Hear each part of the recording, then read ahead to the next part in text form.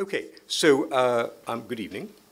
I'm Adam Farquhar. I'm head of digital scholarship here at the British Library, and my job tonight is to welcome you to the library and to chair tonight's artist talk and panel discussion.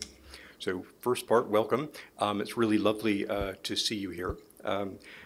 These sorts of events are always a bit mysterious. You never know who's going to show up and who not, and it's lovely to have a nice full room, but it's not so full that we can't breathe at all, which happens sometimes in this room. And I'd like to note also, if you're here for the talk and discussion and you want to join us in the main building for the Algo Rave that starts at 8 o'clock, you will be welcome to do that. I have been authoritatively told this should be perhaps the largest Algo Rave held independently in the UK, and in any case, it's definitely the largest one to have been held in a library in the UK. Okay, in a national library in the UK. And that starts directly after the discussion we have here tonight. So I lead the Digital Scholarship Department, and one of the real joys of my role here is getting to know and support artists, researchers, entrepreneurs, and others who want to work with our digital collections and data. And some of the most exciting of these engagements have been through the British Library Labs, which has been supported by the Andrew Mellon Foundation for the previous 5 years or so, and is now being carried forward by the library. And the labs has really enabled us to do more of this kind of work than we had ever dreamed of being able to, including working with some outstanding artists such as Michael Takeo Magruder, who worked with us to create the Imaginary Cities exhibition, which has opened just yesterday. So tonight, Michael and his collaborators, Drew Baker, who will be joining us via Skype, David Steele and Mahendra Mahey, who leads the British Library Labs, are going to talk about their work together that led to the creation of these new works of art displayed in the exhibit, which was opened by Carol Black, the chairwoman of the British Library, last night. So I'll just briefly introduce the panel. First is Michael. He's a visual artist who works with new media, including real-time data, digital archives, immersive environments, mobile devices, and virtual worlds. And one of the things I really love about Michael's work is how it combines advanced digital practices, algorithms, and data with traditional materials like gold leaf and beautiful woods. And the way he's brings those two together is, I think, exemplary and really outstanding. Michael's also an artist in residence at the British Library, where he's been researching our digital map archives, which are manifested in the exhibition, as well as the million images from our scan book collection. Drew Baker, who's there in the corner there, is an independent researcher based in Melbourne, Australia, hence the Skype. His work focuses on visualizing archaeology and cultural history. He's helped to establish some of the internationally recognized principles for using computer-aided visualization for exploring cultural heritage, and he's currently working with remote communities of indigenous Australian elders to digitize their intangible cultural heritage. David Steele, to Michael's left, is a computer scientist and currently principal architect with Crunchy Data in the US. He's well known for his contributions to the Postgres open source community and scalable database utilities like PG Backrest. David's code that was created for this project of Michael's is, to my knowledge, the first software to be exhibited publicly in the British Library, and I very much hope it's not the last such. And all the way to the end of the panel there is Mahendra Mahey. He leads the British Library Labs, where he supports and inspires artists, scholars, entrepreneurs, educators to use the British Library's digital content, digital data, in quite innovative ways, which are exemplified actually both by the Algo Rave as well as the exhibition that recently opened. So Mahendra is also sharing what we've learned in these last 5 years of working in the labs with a network of national, state, university, and public libraries around the world. And we hope that this work is going to really transform the way people work with these digital collections. And he's done an amazing job of nurturing and growing the amazing labs community, some of whom are in the room here, and more of whom will be at the Algo Rave afterwards. So that by way of introduction. Now I'm going to ask each panelist to come up and speak, starting with Michael, who will talk for about 20 minutes. Probably a little less. I'll step up when it hits 20. Okay. Yeah. Okay. Okay. And then, so the talks will take about an hour, and then we'll have about an hour for open discussion and questions. And I hope we can use that to explore, what it means to create art that's simultaneously digital and physical, and that's both data and aesthetically driven. Okay. Well, thank you, Adam, and thank you all for coming. First of all, I'll just tell you a little bit about myself to give you some context of what I do and why I do it. So really for the last 20 years, my practice as a visual artist has exclusively used computational systems, networks, code, data in the production of the work. And of course, works like these often start on the screen. Sometimes they exist online. I'm well known for doing various internet art projects with places like turbulence.org and Rhizome, kind of back in the day, the heydays of networked art. And with people like, actually, this is a collaborative work with D. Baker and D. Steele. So this is one of our early collaborations together from 2005. Oh, yeah. Yeah. Looking at sort of producing real-time, three-dimensional creations for the web. This is Vermal, Java, and Flash working together. So that's funny. Didn't even think about that. And other projects that I've led, again, David and Drew have been involved in these, working in sort of shared virtual environments like Second Life, Open Simulator, games worlds, to in these synthetic metaverses. And of course, a lot of the work that is produced for the online community does exist and stay online and get sort of access through browsers, whether it's a web browser or a virtual worlds browser. But for the whole of my career, I've really been wanting, I've tried to get the digital products, the digital creations off the screen and into a real environment. And one of the ways that I did that was I think about using the potentials of the media itself. So this is in 2001, sort of early broadcast digital video, where you see here single channel becomes multi-channel, that's London's first video wall in Leicester Square that I was invited to use. So it's a very kind of painterly thing happening in time where I'm using the power of the media to kind of iterate across different contexts and situations. In my work then, again, bringing it into a physical space, I engage in spaces like a black box environment, and often when I do, and if I'm working with data, I like to show the data.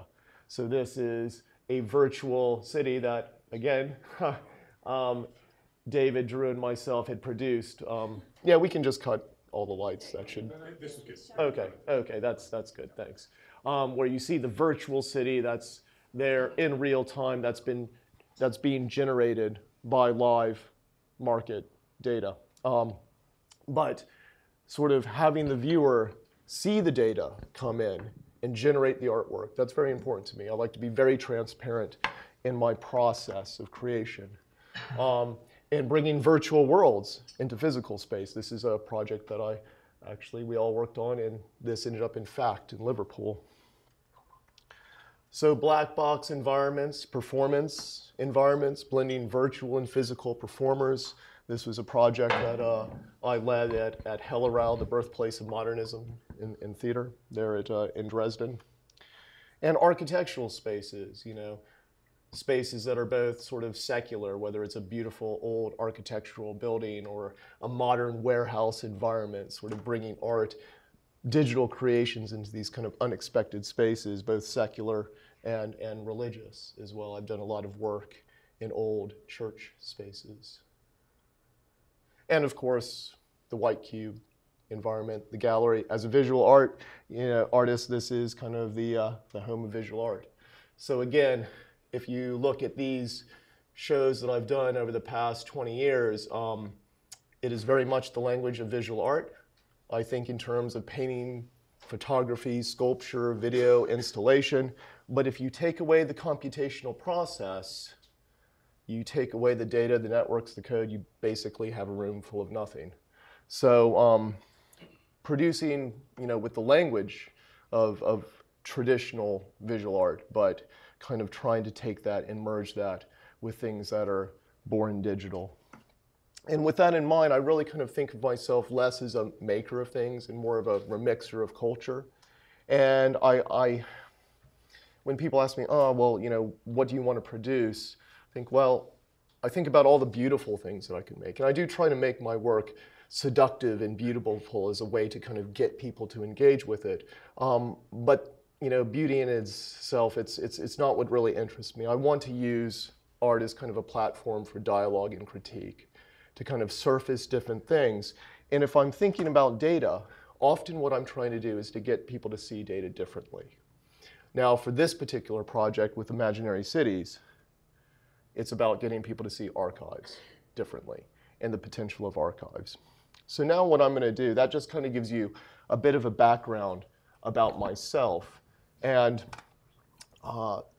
as Adam said, this is a long-standing project. We've been going 3 years together, more than 3 years. Yeah, we passed the 3-year mark. And the first 2 years, I was basically artist in residence in labs and digital scholarship, and we were exploring a lot of what we would possibly do.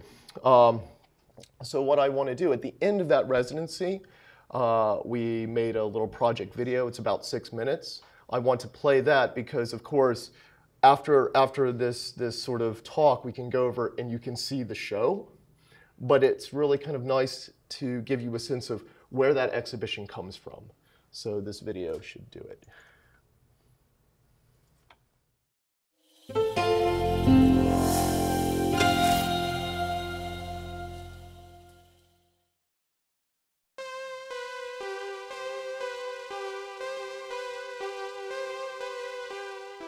My name's Michael Takeo Magruder. I'm a visual artist and researcher who works with information systems and technologies in the production of my artwork. My project with the British Library is called Imaginary Cities.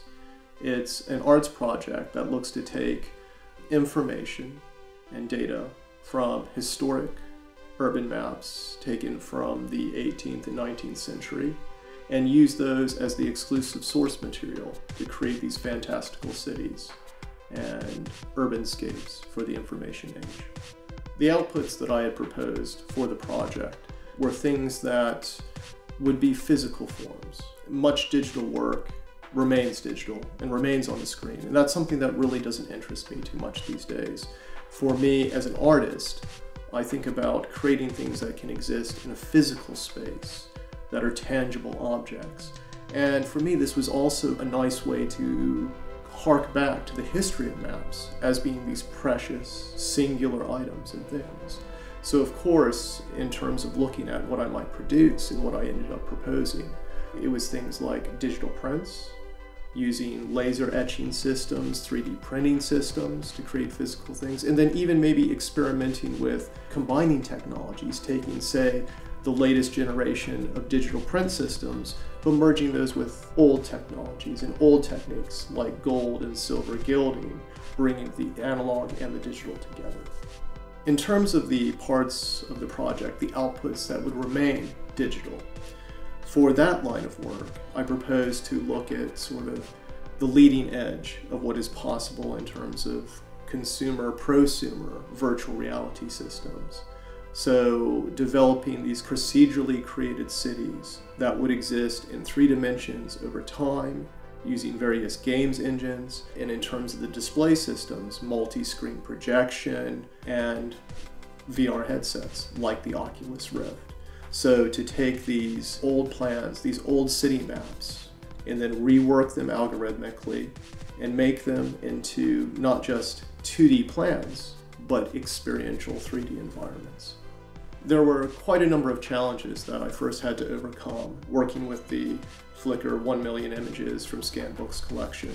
The first of which was quite significant, was actually identifying the assets that I wanted to use, good quality maps, relevant maps, the way that you actually can use Flickr's API to search through the collection. It's not straightforward. But working with Mahendra and his team, we eventually found the right methodologies for us to extract these high-quality maps of major European and North American cities. And from that, we were able to reduce the 1 million to about 2,000. And at that point, I just did a manual sifting in the end. Over the course of the project, I brought in 2 collaborators to help me realize some of the work that I needed to do. The first person, he's someone I've worked with many times, David Steele, a software architect and engineer based in the US. With David, I looked to explore this idea of taking the singular curated images from the collection and then transform them in different ways every day. So this idea of taking the singular and creating an endless set of iterations of artistic creations based on that single image. And that would change every day according to 2 variables, the first being the progression of time, and the second being the interaction of the public with that image in the collection. Another colleague, Drew Baker, who is based in Australia at present, but he's a leading humanities scholar and researcher that does digital archaeology and virtual reconstructions of heritage sites. And what Drew and I did was take the static 2D plans that David's server application was generating each day and take those 2D assets and extrude them into 3 dimensions in a real-time virtual game environment. So this idea of taking the map and creating a real city from it. As the project developed, I was approached by Mila Eskrova, the director of Gazelle Art House, and invited to showcase the Imaginary Cities work. First, I was their resident artist on Gazellio, the gallery's online platform for experimental digital art, where I published visual studies and ideas over a month-long period. We then organized a sharing and discussion event at their London Mayfair gallery and presented the various physical prototypes and virtual experiments to colleagues from across arts, culture, and academia. And now, as we're developing this work, our aspiration is to bring it back to the British Library and hopefully exhibit it here sometime in the near future. So that was our aspiration. And this is what's become. So these were some quick sort of preliminary press images that David and I took yesterday. So you can see how those ideas have now become this. 4 major installations, each based on a particular city, which is based on a particular map in the collection, and then showing also the collection itself, both in its analog and digital forms. So seeing as I really want you all to come with me and we can actually go see the work, I'm going to stop there and I'm going to hand over to Drew now. Drew, are you there? No. Okay, good. No. And seeing as we're you know, the bandwidth isn't good enough coming out of Australia to show Drew on video, I'm going to show basically Drew's work with me. Okay, so the piece is now launching, Drew, and it's going to go through its rendering. It started. This is Melbourne calling. Melbourne calling. London, are you there? Over. Sorry, are there any Australians in the audience? I need to ask this question now. Yes, there's one. At least one. I shall not mention the barbaric internet speeds in your country then. So, skipping that and going on to a lighter note, it's what's the time now? It's 5 o'clock in the morning and it's a balmy 18 degrees outside. So yeah.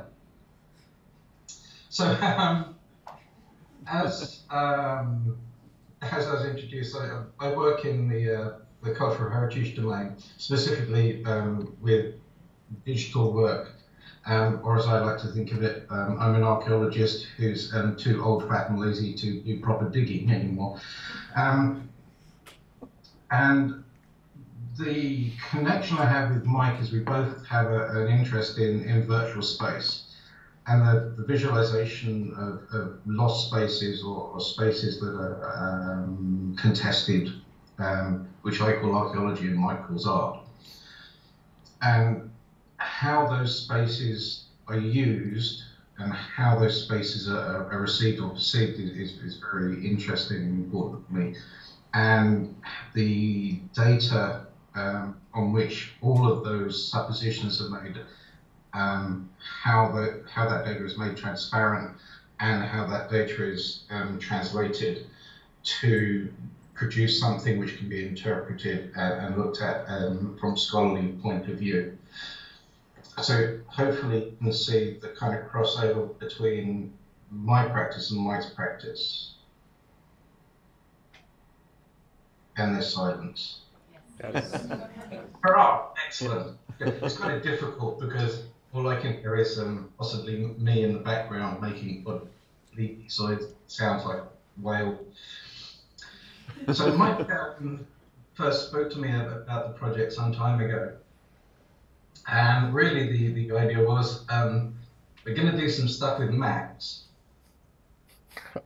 Great, well, don't know. Right, any other clues? Probably going to be New York. Okay, so we're going to do something with maps, and it's going to possibly be New York.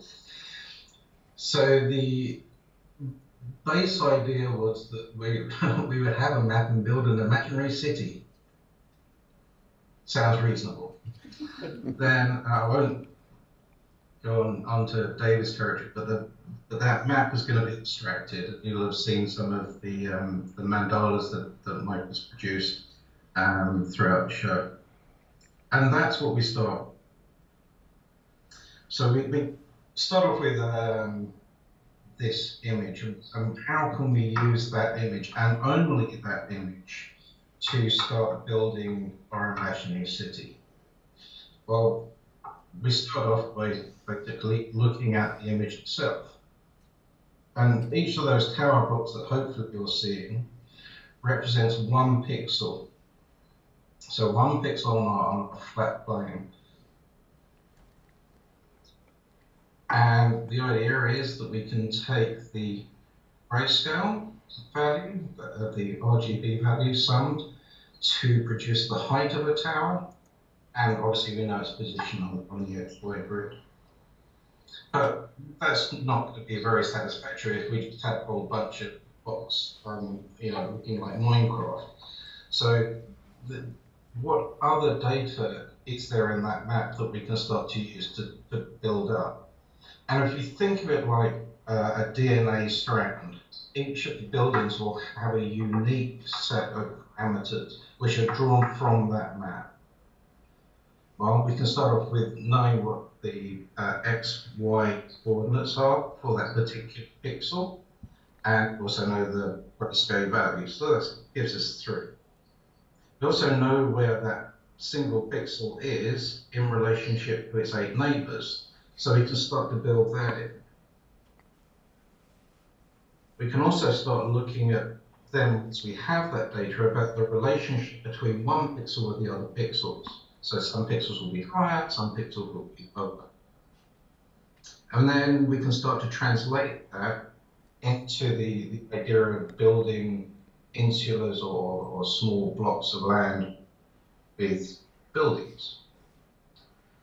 So our buildings, we break them down. We've got a ground floor which has doors and windows. We have the tower itself which has windows. We have a top or a roof. And because we're looking at New York, and because like Art Deco, we have blades or fins inspired by that Art Deco going up the sides, and the style of those will be connected to the tops of the buildings. There are other things which you can also do. So Michael's produced some concrete textures, and the windows and the floor textures for the door. And all of those and the blade positions can be offset both in X and Y direction. So we're starting to build uniqueness within each of those DNA strands. And then finally, the style of the doors and windows, the top of the blade, which obviously are linked, can all be randomized. So each building is unique, or has the potential to be unique, because everything is done at runtime. And that draws from that sort of DNA strand of 22 different items. So 22 different variables which can go into building a block. So once we have that, then all we just need to do is bring those blocks into the city and start to lay them down onto our map, our abstract map, as the city itself. There are some problems with that. When you start to lay them out, you need to build in roads, so we need to set out a city grid. That's wonderful, we can do that and place that in. And then, because we were interested in going back to that raw data and still being true to that base map, we used a QR code of the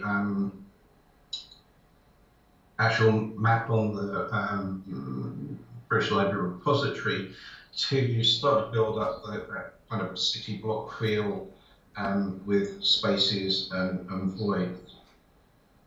And using that, we end up with some foundations or pathways on which the city blocks sit, and those voids, we fill them with parks. So you can see how each individual element starts to build up on each other. And so from that map, we can generate the entire city. And then some other details, parks are surrounded by benches, which again use the similar DNA or subsection of that DNA strand to build and they reference the map as well. And to finally bring it all back to New York, we have a real-time, we have a daylight rig which is set to the spring equinox, because we need an equal day-night time to look at for the longitude and latitude of Times Square. If you're interested, it's the 17th of March, 2019, we should set to. So we've built an imaginary, if not an imaginary city, certainly an imaginary neighborhood for New York for that day, based on a historical map. Is that about it? Yeah, and they've, Drew, just to say that while you were talking, the city, I had it running from runtime generation. So one other thing to say is that this is the city for today. Tomorrow it will be different, because what the interactions in the collection, you know, David will talk about that next, but how people are interacting with the collection, combined with the flow of time progressing, combined with my instructions for the intermediate data production, you know, all that stuff is feeding in to make a map plan through David's application, but it exists for one day. Drew's Unity 3D program, which here, I mean, is running on this terrible sort of corporate PC, but you know, you can kind of get a sense of it. It is tapping into David's server.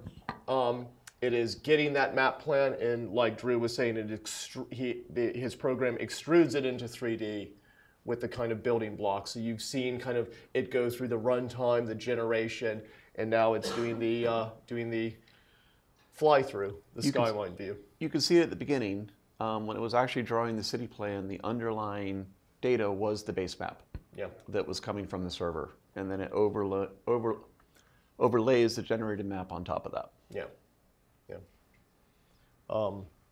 But yeah, it's a really privilege to work with Drew, because often I I come to Drew and I'm like, I want to do this, and Drew says that's not possible. I'm like, well, yeah, I know now it's not technically possible, but you'll find a way.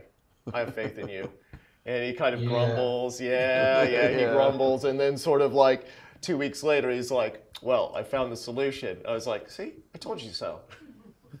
I never ask things of you, Drew, that I know that you're not capable of coming up with solutions for. And they really are amazing solutions. One of our last virtual world projects together, I did a show a few years ago called Decoding the Apocalypse, which launched at Somerset House.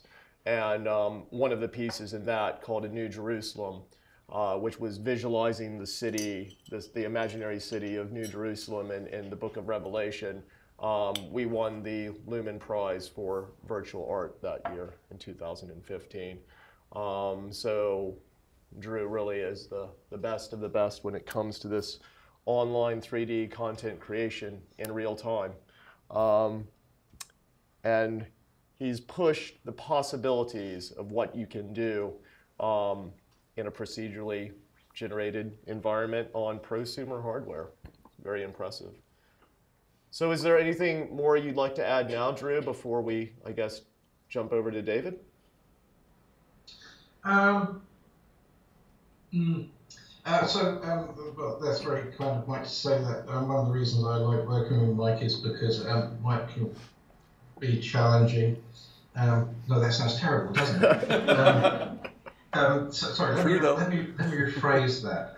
So Mike is always interested in pushing the boundaries of what is possible. So working with Mike does give me the opportunity to step outside my normal frame of reference. Mostly when you're dealing with this kind of material, you kind of know what the outcome is. You know the procedures which you're going to go through. But working with an artist with humanities material is really liberating, because Mike will say, can it do this? And you go, no, he can't do that. And then you go away and you think about it. Can you do it? Can you do it? Well, I can get it to 90% of what Mike wants, or I can fake it. So for me, it's one of the pleasures of working with Mike. Okay, so I'm going to shut down the virtual world now before it sort of burns up the system here. It might blow Don't up. Don't you kill all the New Yorkers? Somebody did ask of, why there are no, they were like, oh, it's such a beautiful experience, but there are no people in it. I'm like, and then my reaction is like, that's why that's a beautiful experience. They're all inside the building. You just can't go in. Okay, so should we pass over to David? Absolutely.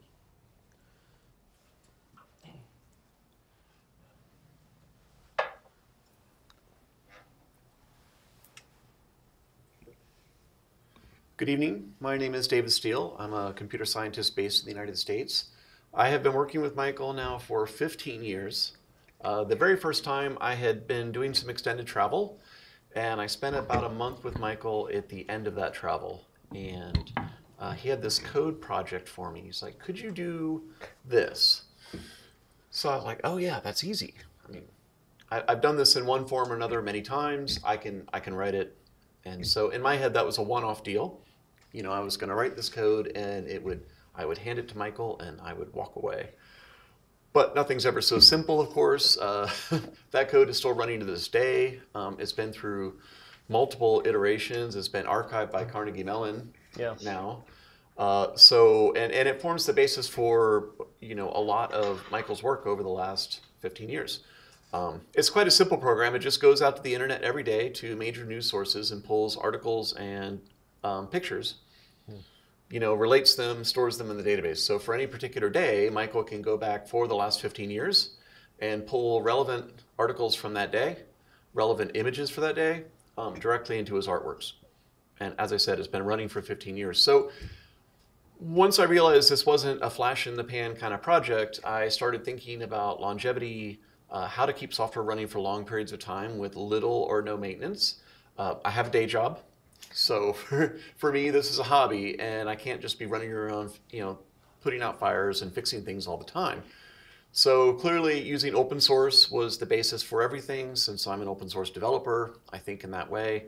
I picked operating systems and languages and databases that I knew would be absolutely stable, that would not change over time, that would allow Michael's works to continue working with minimal involvement from me. We've had a few failures in this area, particularly in the web space. HTML is notoriously fragile. Anything that says Web 2.0 is notoriously fragile. These are things that need to be maintained constantly in order to keep working. In my line of work, we maintain. Software maintenance is a part of the job. We're constantly maintaining software, keeping it running. For Michael, we like to keep things as simple as possible. Which brings me to the architecture for this project. Michael approached me almost 3 years ago about this. He comes over to the US usually once a year, sometimes twice, and I come to the UK once a year. And that's when we do a lot of our discussing and planning. And I wrote the code in, January 2017. The first iteration, the prototype. So it had all the features that it needed. It wasn't polished. The automation wasn't really there, but it did what it needed to do so Mike could get his work done. And so I went with our standard kind of open source stack. We used Perl for the code. We used Postgres for the database, as we've always done in the past, and the actual operating system is Linux, Ubuntu in particular, if anyone cares. But the purpose of the software is to take the maps from the British Library collection and transform them in a way.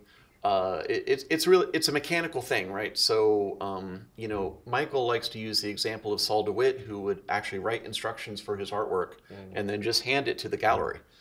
And they would then follow those instructions and produce the work. And, his only involvement was actually to write the instructions.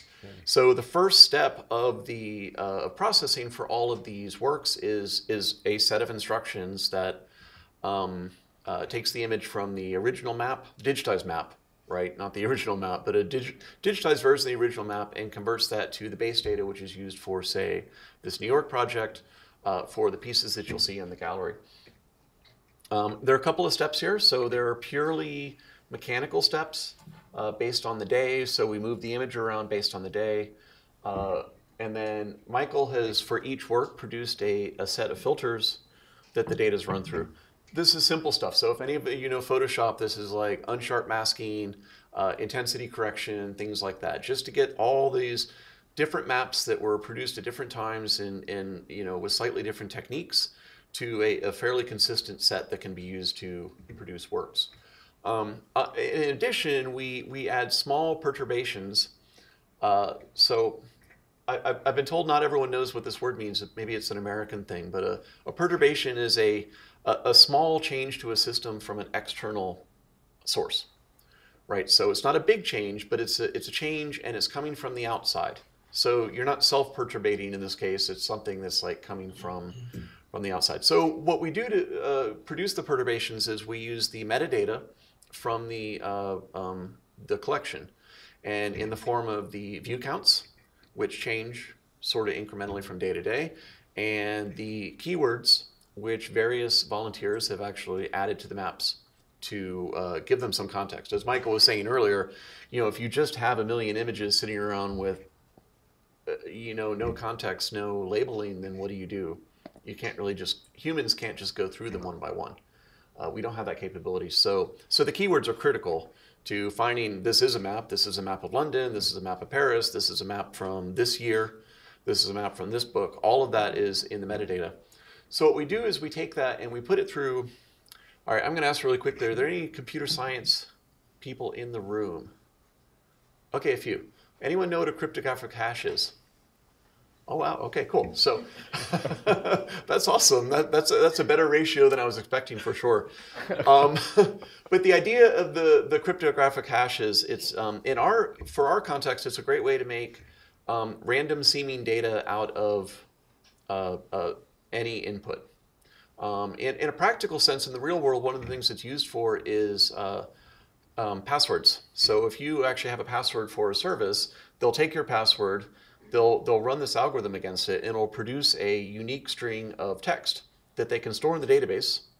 And so they're not storing your actual password, they're storing this sort of processed version of your password. It's one way. You can't go back the other way. So once you have this string of characters, you store that, and when the user presents you with their password again, you run the same algorithm against it, and you don't match the passwords, you match the hashes.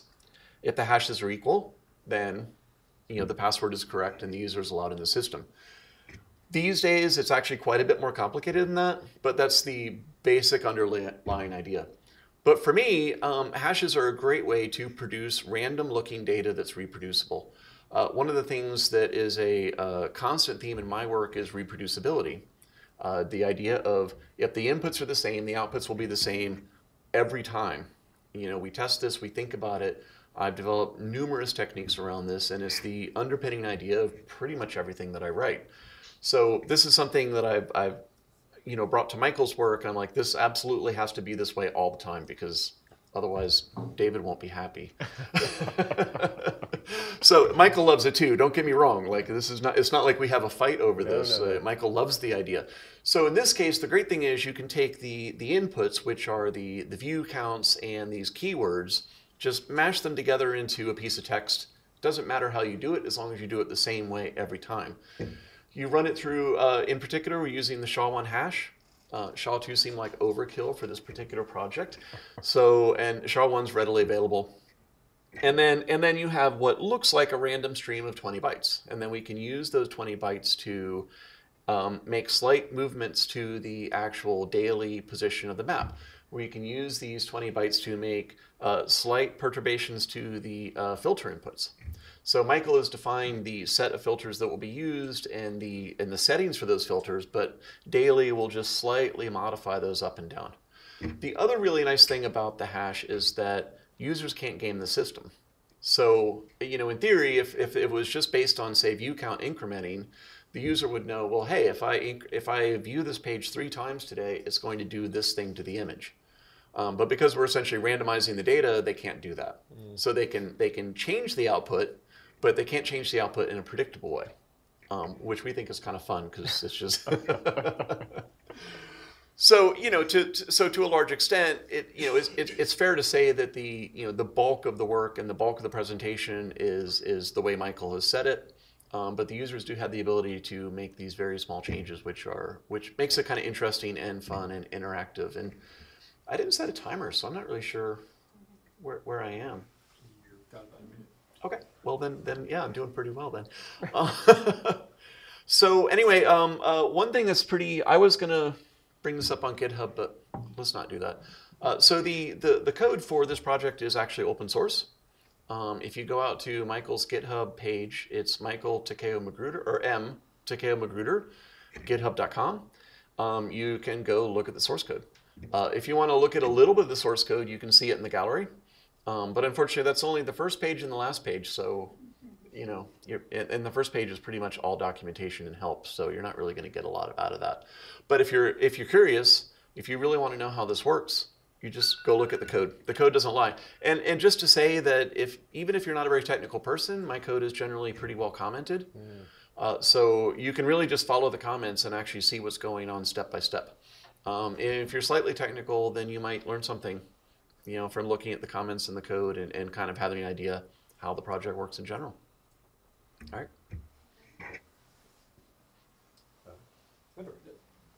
Sorry. Oh, did I? Oh, let me go get my water.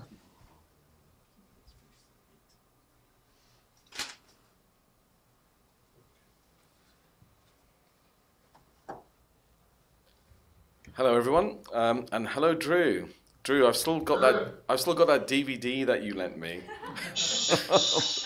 and I haven't watched it, so I feel very bad. So I apologize right now. Anyway, What's a DVD?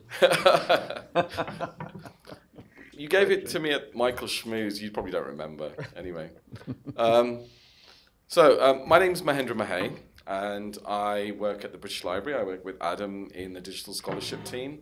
And I've been running a project called British Library Labs for about 6 years.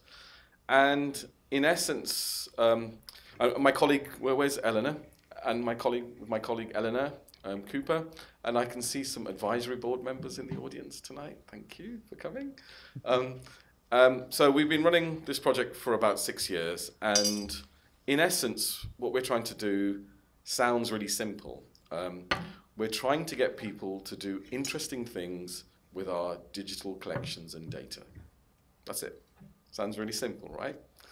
And we've been spending 6 years trying to do that. And we've been working with researchers, artists, entrepreneurs, educators, actually anyone who is interested and has some energy to bring to our collections.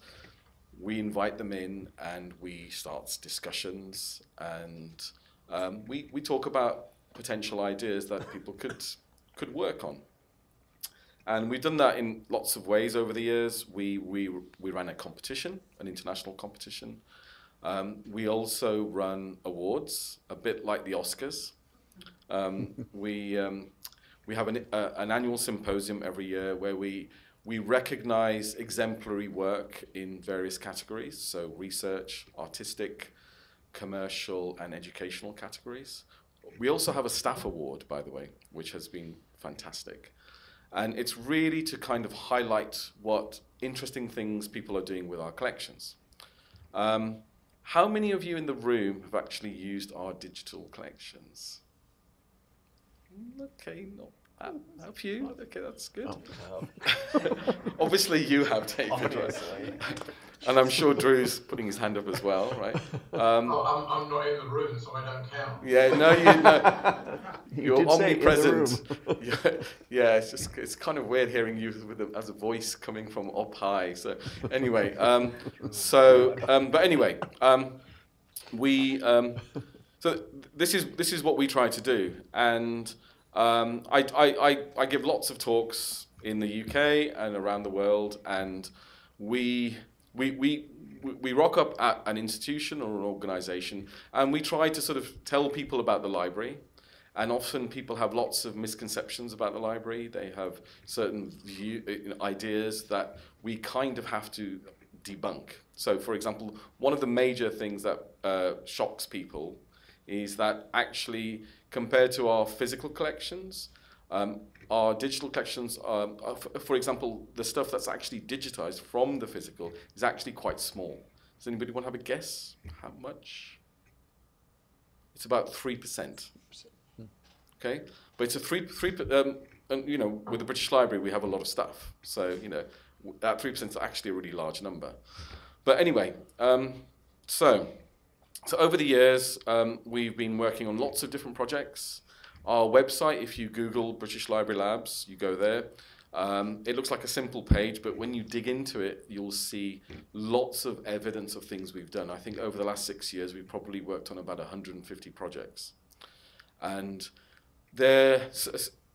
what's really good about that is they're much more powerful ways to inspire you to come up with your own ideas. So what I'm really hoping about today, for example, somebody in this room is going to be inspired by, for example, what Michael's done.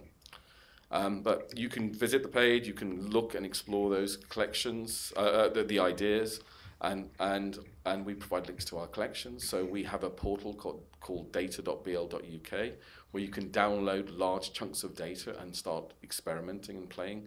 But I'm just going to sort of, how long have I got, Adam? 2 minutes? Right, okay. Okay, I'm going to be very quick now. So I met Michael a long time ago, so it's about 3 or 4 years ago. And as I said, we started a conversation, and we worked. So the sort of magic ingredients were energy and doggedness, I would say, and determination. And I think I was really inspired when I met Michael and the work that he was doing, and it seemed like a really good fit for the kinds of things we were doing. And really, what my job is to do is to try to inspire people to start doing other things. So what I was hoping with Michael was that we'd end up working on something that would then inspire somebody else, and we create this virtuous circle. So then somebody else does something, and then that inspires somebody else, and so on and so on and so on. And so our collections, this investment we've made in our collections and digitizing them and capturing our born digital collections, like websites and so forth, you know, we get a kind of return on investment. We spent all this money, you know, who's actually using it? What are they using it for? What inspirational things are they using it for? So anyway, so with Michael got particularly interested in a collection called the 1 million images from scanned books collection, and I think Michael's now come up with the name. That is the definitive name. I think it's been called lots of different things. This is a collection of images that were snipped out of books digitally, so you can relax. And we put them online on Flickr, and really the idea was these were images taken out of books and put online with the idea that people would start to identify them. 50,000 of those images were identified as maps by volunteers. It's just an incredible effort. I think over the last 6 years, about 17.5 million tags have been added. The images have been seen over 1 billion times. Anyway, it was the maps that piqued Michael's interest. And those 50,000 maps drilled down to 2,000, and eventually he chose the 4. And then he created these beautiful artworks. And I think for me, it's been an absolute pleasure working with an artist, because they see the world a bit differently. And it's been a really long journey, but I'm actually genuinely proud of the exhibition, and it'll be fantastic for you to see it. And I'll just finish by just saying that I mean this very sincerely, a lot of our projects start with a conversation. So if you've been inspired by anything tonight, you can talk to me or Adam or Eleanor. We're going to, if you go to the Algarve, okay, that's a little bit of a little hint to go there, we start a conversation, and that's actually really what it takes, because people need to understand the collections we have, and also understand the institution and how we work, and the priorities that we have, and the things that we focus on. But I think I'm going to stop there because of time, and I'm going to sit back down, and I'm going to go back to if we can turn up the lights in the room. Thanks, Eleanor. So now time for questions and discussions. What I'd like to do, if I could, is take a couple of questions and then let the panelists think about and address them while you think of your next set. So if we can have a first couple of questions. And if you don't leap in, I'm going to back in the back there. That's one, and the next one. We're going to take two in the back and then come up to you. Hello. I guess this is a question for Michael. You've talked about your projects exhibited in a black box environment and also a white cube gallery. So I wonder, anything particular you want to share with us exhibiting in this library space? Okay. Just grab the second question and then. Yeah, what data sets that aren't publicly available would you really like to get your hands on that would inspire you or your art? Okay. So the first question about the uniqueness of showing in the British Library, it's an amazing space. It is the only gallery space that I've shown in that has 3 entranceways into it, which makes a very unique challenge of, you know, in most gallery environments, you have a defined entrance and you have a defined exit. And if you want to build, as an artist, a particular narrative, as you're leading people through a story, you have a path you can send them through. Now, that might seem trivial, but it's really not, especially when you're trying to not only talk about a project in terms of my own artistic ideas, but you're sort of bringing in collaborators, their sort of bits of a story. You're talking about a collection. You're talking about, in many ways, I was trying to showcase, you know, what is possible now through the last 20 years of digital research that's been done at the library. So that's a pretty complicated story. a lot of different stories coming together to make this super narrative, and people can walk into it in 3 different ways. That was a challenge. We had a wonderful designer for the show, Martin McGrath.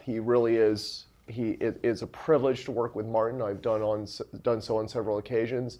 And Martin had a really nice way of actually taking my works, the collection items, the digital collection itself, and finding a way to kind of get people to navigate through so any entranceway would make sense. But it was a big challenge. Second question, data sets. Yes, data sets. Well, the collection I worked with and that I was immediately drawn to was the 1 million images from Scanbook's collection because it was online and freely accessible. And there really wasn't any other choice of things that I wanted to work with because there was no other big collection that was just so accessible in public facing. So what I would love to see from the BL is more collections like that. And if more collections like that get basically released and supported by the library, I am sure I will, dive into those. And what those will inspire me to do, I don't know. But I do know for me to be interested in them, they need to be like the Flickr collection. We need to have access. I'm not interested in coming into the library, even though I can with my research, my staff pass, and just sort of work on things that I can only do here. I want to tap into the outside. I want to work with something that everyone can work with. So we had a question here, and then the next one after that.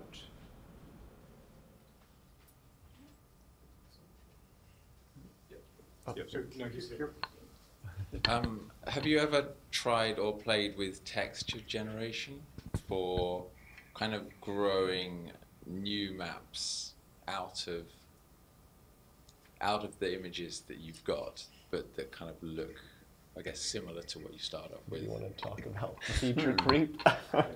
So that brings up a whole subject. Let's just take a second question and we'll Okay, yeah. You're going to end up answering this one as well, actually, possibly both of you. So the code is available on GitHub. The maps are available on Flickr.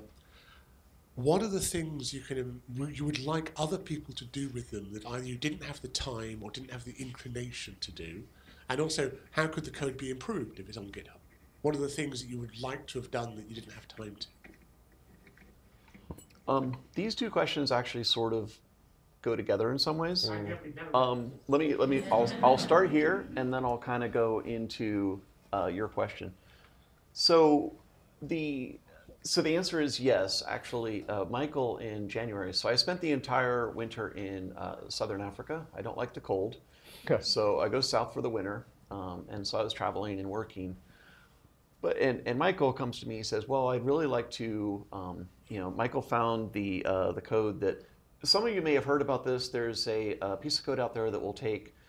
You can use it for many things, but in this case, it had been used. The training sets were classical paintings. And someone generated a classical painting that was completely algorithmically generated, and it sold on Christie's for 150 pounds or 150 euros, I can't remember. And the original author was just a little bit upset about this, because he's like, hey, I put this thing on the internet for free, and then, it's been monetized in this way. So, Michael had encountered this, and I had seen it the year before because I'm always interested in these sorts of things, and so he came to me. He's like, "Why don't we use this to generate, new maps, completely imaginary maps, using the British Library maps as the training sets?" And I said, "Yeah, that's lovely. I don't have time for that." I'm the guy with the day job that isn't art. Michael's day job is art. My day job is not. But I said, this is something that would be really interesting to explore for the next iteration. Michael's works are never really done. They grow and they change and they morph over time. So we're definitely considering that. This is what I'm always telling Michael when he comes up with the ideas. In my business, this is called feature creep. So when they keep saying, "Could you just add this thing? How about if we move?" No. So I take a pretty hard line on these things, and I thought that we were well scoped for this particular project. Yes. But next time, we're definitely considering it. I have looked at the code. It's written in Lua, which is kind of odd, but hey, everyone's got their thing, right? And so maybe you'll see that within the next year or so. Which brings me to your question, which is obviously an outgrowth of that there are all kinds of places you could go with this. You know, in this case, particularly because this other code base already exists, it's also open source, just like our software is. I'm certainly not going to rewrite it in Perl. You know, Perl's kind of a Swiss Army knife. It's a great language for just kind of knocking things out. It's easy for everyone to read. It doesn't have to be compiled. It runs on a variety of systems. So, you know, but for something, for this particular use case, it's not a very good language. So what we would do is be taking the original Lua code, actually calling that from the Perl code. So using Perl still as the top automation. And then just, you know, adding whatever command line parameters we need to the Perl code, and then calling out to the Lua code base to actually, you know, generate the neural nets based on the training data, and then to actually generate the, you know, the images going forward. Now, to be honest with you, we have no idea what these might look like. So it's a bit of a, you know, first of all, a research project just to, I mean, just as we did at the beginning, you know, Michael had this idea. We discussed it, we developed it some, and then I went and coded it to see what it would look like, and you know, and developed the prototype. And this would be the same kind of thing. We'd have to make sure, you know, that we might have to, we almost certainly would have to process the inputs in a different way than we do for the intermediate data that Michael uses. Yeah. More than likely, but we don't know because we haven't tried. But that's the main thing we're thinking about adding as we go forward. Yeah, so Drew, whether you have a thought related to that question as well. Yeah, I think the big one for me was I'd really like to put in real-time weather. We have data streams that are available to be able to pull down you know, what's happening in and around Times Square weather-wise, and we can sample that every 15 minutes. But it was really out of the scope of the project. And there's some technical issues. How do you compress that data down? Do you use historical data sets? You know, we're running on 24 hours in 10 minutes. A bit problematic to chop and change the weather. But all of those hooks exist within the code. It would just be a case of wiring them up. So if there was one thing which I would have liked to have added was to bring in a different but complementary big data set to enhance the world. I mean, saying that, it might just all end up as a big puddle because that's an awful lot of data to be processing, and we're already pushing the envelope. Michael. Yeah, well, you know, I don't ask you to do anything that I, you know you're not capable of finding the way. One in the back, and another question? Am I? Okay. Another one in the back. Hi, I have a double question actually about the project Afterlife. One is whether the video rendering will be available once the gallery will come to an end, and the second is whether, well, with the exhibition at the Somerset House on New Jerusalem and this imaginary cities, there's clearly an inclination for urban spaces. But I was wondering whether there is some scope for ecologies or moving away from urban spaces and using this as a starting point for something, you know, that might be even conceived as imaginary worlds where you can integrate, I don't know, ruralities into the virtual space. Thanks. Actually, I think this follows on from that. And as much as, I mean, all the source code, all the sources that you're building on are kind of 19th century Western. The British Library's collection is inherently Western, and you're using the QR codes, for example, as part of the grid for the city feels absolutely like, you know, early 20th century America. Yeah. I just wonder what happens if you use a different set of sources, and I'm thinking of pre-modern cities and non-Western cities that aren't that kind of weird grid. Well, I'll start with that.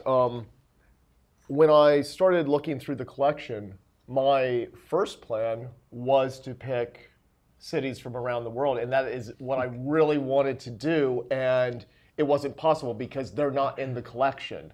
Well, they are just not in. We really struggled with it. Yeah, we tried to make this work, but unfortunately, the maps for a lot of the they were too sparse. We had to have a bounding box to like clip out the parts, so they were too sparse. There wasn't enough data there. Yeah, they were very small. In some cases, the maps were obviously hand drawn rather than it just. Yeah, we really tried. With more effort, we might be able to find. No, I honestly, I don't think they exist in the collection because... Or we have to change the methodology, because we actually sort of had settled on the methodology before we picked the final maps. And the methodology was chosen based on Paris, London, originally those two. And so there may be other ways the data could be processed that would be kind to these more basic maps of the eastern cities. Sparser maps, if you will. There's less data there. There's less density. Yeah, but it'd have to be a different process, I think. Well, it'd also have to be a different collection, because I honestly, maybe I didn't tell you this, but no, I did actually look through for eastern cities, and I just couldn't find them. And I went to the digital map curator at the time, Dr. Phil Hatfield, and I said, what's up with this? And then he said, well, it's basically a lot of what you're finding, Michael, is coming out from guidebooks. Yeah. So it really is looking at that transatlantic, the rise in that sort of mid-19th century rise of a new middle class with money that could travel in the guidebooks, and it was all about Western cities. We found some stuff. We had Delhi. We found Beijing. A few things. We had Belém in Brazil. Yeah. We had. Yeah, but it was few and far between. To be honest with you, even for those time periods, New York and Chicago took a little bit of creativity to find parts of those cities that actually worked well in this methodology, and that was those were denser cities by far. Yeah. It just it was tough. That was the original goal, and in particular, I really fought for it for a long time because I just wanted to. Have more representation. I travel a lot, so I think about, but it just wasn't in the cards. Maybe in the future. I will do two things. I'm going to shift you to the second question, but I'll just make a little comment about that. The collections do cover in great detail cartographic information about many parts of the world, collections. But that particular digitized collection was drawn from a particular set of volumes that was selected, for a particular project at a particular time, and that didn't happen to have that flavor because it was looking for, it needed European languages because and so on. So it's sort of an interesting observation. This is part of what Mahendra refers to as the conversation, is to figure out how non-representative of the overall collection any particular digitization activity is. This is that 3% selection maybe of the overall collection that you're seeing that's been digitized, and that's often been done for quite surprising and often interesting reasons, but won't necessarily give you the effect that you thought that you wanted. So I'll just mention that, and then just this comment about question about non-urban spaces, and I think you partially addressed it in saying, you would need a different methodology, but have you, perhaps you have a thought about what that would be or what that would mean? Well, maybe Drew could talk about, because we've done a lot of projects where we've really looked out to build a world. So do you want to address that, Drew? Yeah, I think one of the big challenges of working with certainly earlier European maps is they're already illustrative. They are not, they're abstracted, if you like, so they're not literal or trying to be literal representations of what's on the ground, and that's something which I think the project was trying to do, was look at the mundane plan of the city and see what could be abstracted out of that. If you look at early European maps, and I think of some of the Japanese maps in Nagasaki, which are European maps but of Japan, and trade maps. They're all illustrative, so you have everything in perspective. So I think, yeah, a different approach would be needed to that, to be able to take an abstracted image out of that.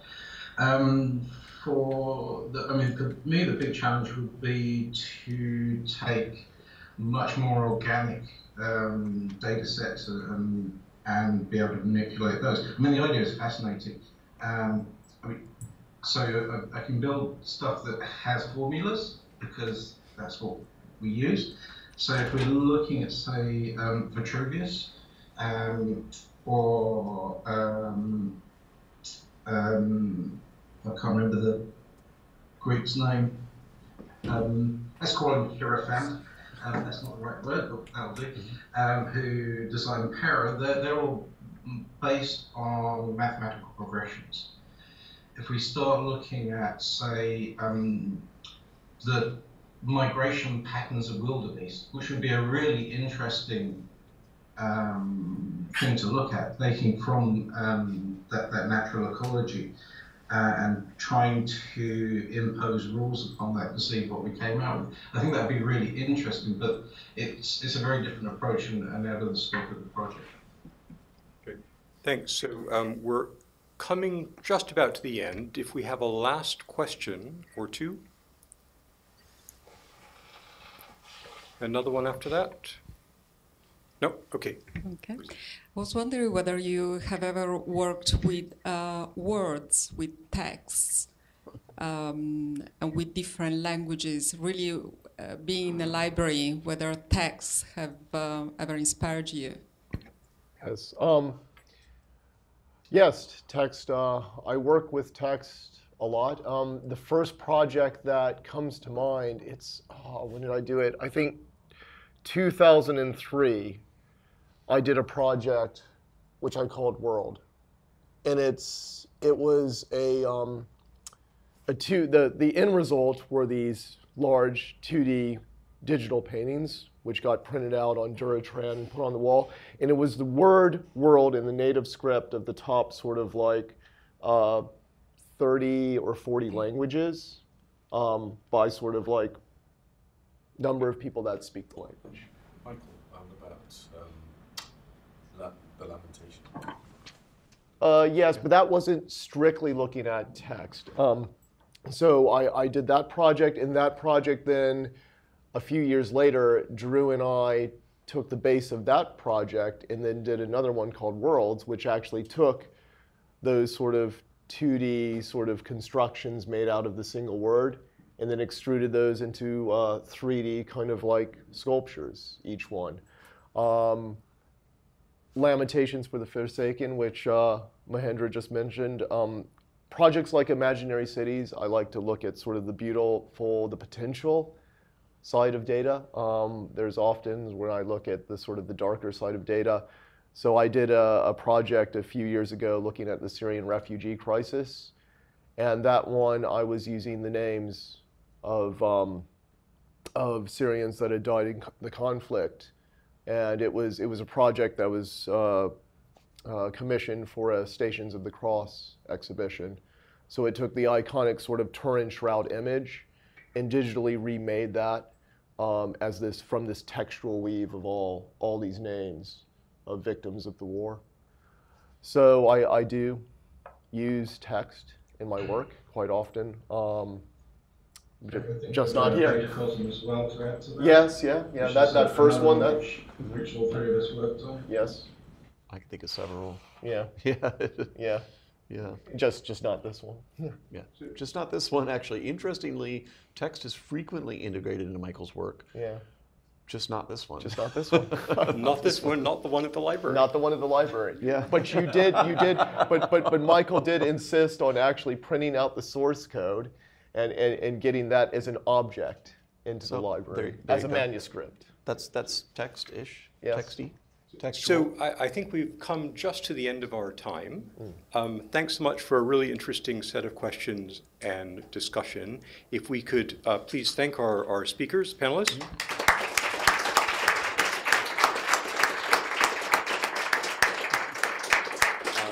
And if we could also thank the lovely audience as well. Thanks so much for being here, and please, if you want to join us at perhaps the UK's largest ever algo rave at a national library, please do so at the main library just across. All right.